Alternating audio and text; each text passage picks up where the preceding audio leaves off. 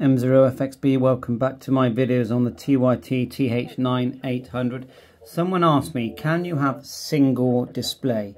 You can, but it only uses half of the display. So all you do, we're in dual display now, and you can move from the right and the left just by pressing the buttons here. That's main there and right.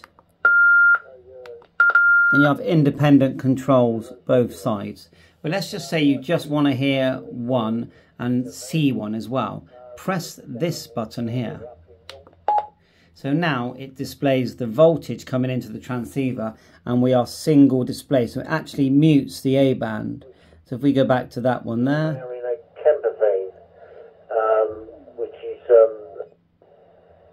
sometimes they're on A couple of different stations on now. Quite busy, isn't it? So let's go to one that's active.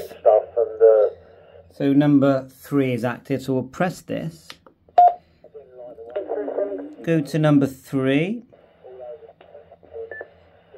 That's active, but we're listening to the subband as well. So what we'll do, we can hear them both at the same time. Let's make sure we can. There you go, that's 2 lots. Let's press this. And now we can only hear one. Defies all the laws of logic and goes down. Yeah. Press it again. We'd go in a normal boat, a sensible boat, walk fine, and then sink it.